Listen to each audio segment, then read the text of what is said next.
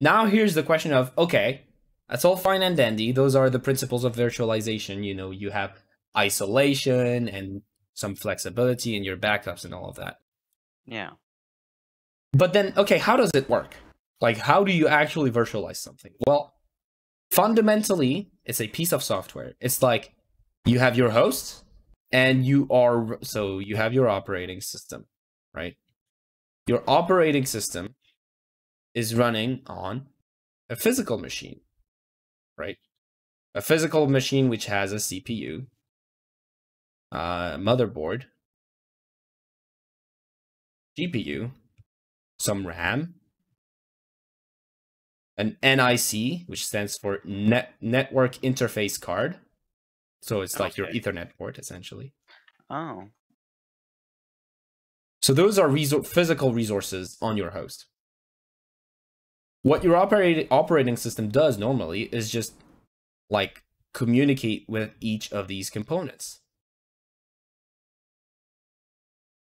Yeah. Right. What we do when we do virtualization is we say, okay, I would like this virtualization software or container software. So it could be Docker, could be Proxmox, could be VMware Workstation, VMware Player. You tell the hypervisor, okay, please create a virtual. First of all, you need to create the virtual physical machine, the virtual hardware. So that virtual hardware is also going to have its own virtual CPU, virtual motherboard, virtual RAM, and so on. Okay.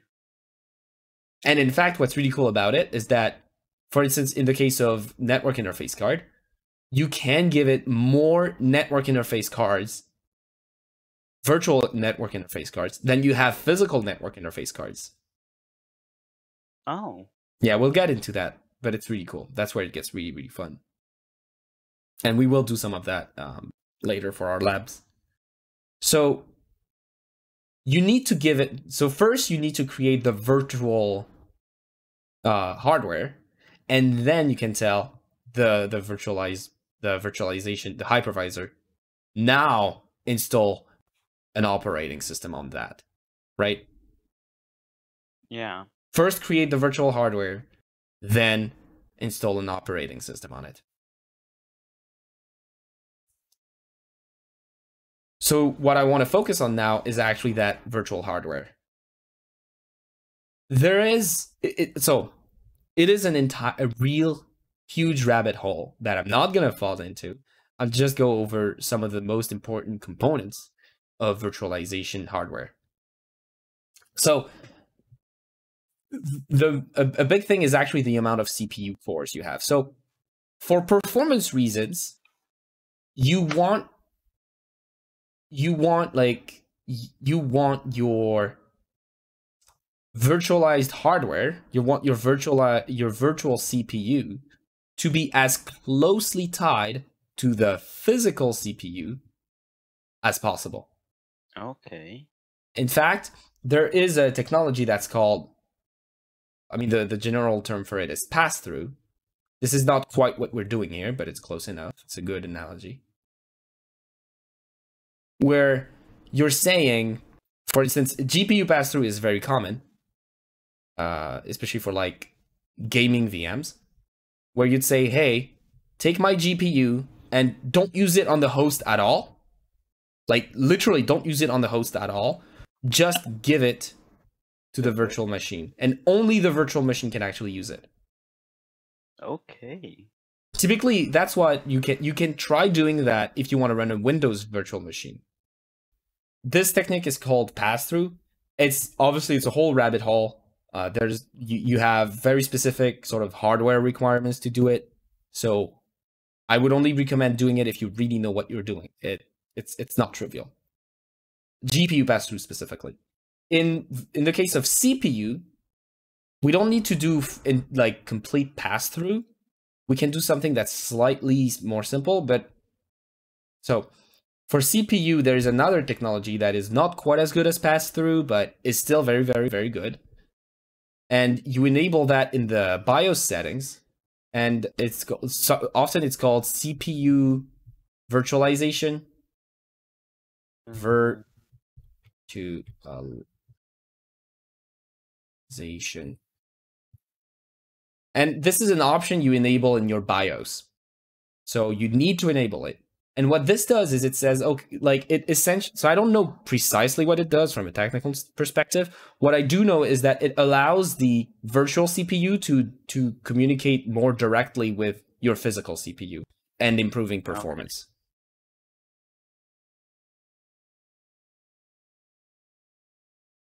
So you want to, okay, you want a direct line essentially between your virtual CPU and your physical CPU. Essentially. Yeah. When we configure our virtual CPU, we can give it a number of cores. We can say 1 core, 2, 4, 8, and so on. In fact, these, if we have CPU virtualization enabled, those cores will actually correlate to cores on our physical machine. So for instance, if I say, hey, I want this to have 4 cores, in fact, it will correlate to 4 logical cores. So that means 4 threads on my physical CPU. So 2 physical cores. Does that make sense? Yeah. Okay. So what you have right now at your disposal is a machine that has 12 different threads, meaning if you were to run virtualization and you want somewhat decent performance, you could run up to 12 separate CPU cores. So if you want, let's say you want like just 1 CPU core per VM, which arguably is fine because we're going to be running rather weak, I want to say weak VMs, like not very CPU intensive. If you just want to run 1 CPU core per VM, you're actually going to be able to run 12 of them. Okay. In practice, you can run more because it's like, because it's not pass-through, right? Pass-through means the VM has exclusive access to the CPU core. Whereas if you have CPU virtualization, it just means, hey, please copy the configuration of my CPU for better performance. It's not essentially, we want CPU virtualization, and a good rule of thumb is that you don't want to exceed, like if you run 12 VMs with 1 core, you're very, very tight, right? You definitely don't, you want to avoid exceeding that. Definitely. Okay. It's not that it won't work. It's just that the more you're going to be using those VMs, and the more you're going to run into performance issues. Okay. Like serious, because essentially they're going to be stepping on each other's toes. Yeah. Okay. So, now that we know that, it means that for you watching at home, if you're interested in virtualization and you are wondering what can your physical machine run, the main thing that you want to look at is the number of cores. Yes, the clock speed will matter, in the sense that the more clock speed you have, and like it will increase not only the performance of each individual VM, but also technically it might increase the amount of VMs you can run. But in practice, you don't want to exceed, like a good rule of thumb is not to exceed the amount of threads you have available. And again, if you want to see how many threads you have, you go in the task manager, right? So this is the task manager, go in performance, check your CPU after clicking, logical processors for the graphs, and you can tell how many logical processors you have. You don't want to exceed that number. So I have a very good CPU. I have 24 logical processors. I could easily run 24 separate VMs. Yeah. Okay. How to make a virtual girlfriend? I don't know. Ask Elon. So now I think we can actually get to it. Now that we understand this. Also, hold on. Before we do that, I also want to mention one more thing regarding virtualization. I mentioned something that got you a little excited. that you can run VMs that have more NICs than you have physical NICs, Yeah. physical interfaces. So the idea is this. You have your and this is what I do personally with my home server. You have your physical machine, you're running a virtualization software, running Linux. So like this is a hypervisor. Proxmox, for instance, the one that I mentioned earlier.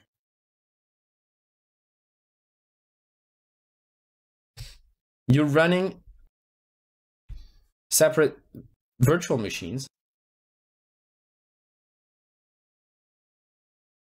right? So first you have the virtual hardware, and then you have the virtual software, and then you have the operating systems inside. But what I care more about, hold on, I'll just close the window real quick. What you can do is say, okay, I want a network architecture where like these two PCs are connected to, like all PCs are connected to this one, and this one is actually connected to the physical network interface card I have on my physical PC, right? Yeah. So suddenly, well, this VM here has like four network interfaces, right? Yeah. Even though it's only using one, but that's because you're now virtualizing an entire network. And that's what we're gonna do when we do the VPN lab. We're gonna be virtualizing that, right? We're gonna have essentially what we're gonna have when we do the VPN lab is we will have 3 computers, 3 operating systems.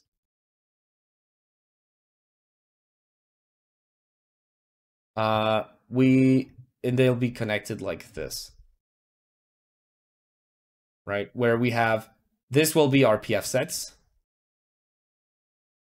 This is our firewall. This will be our Windows machine, and this will be our Linux machine. Okay.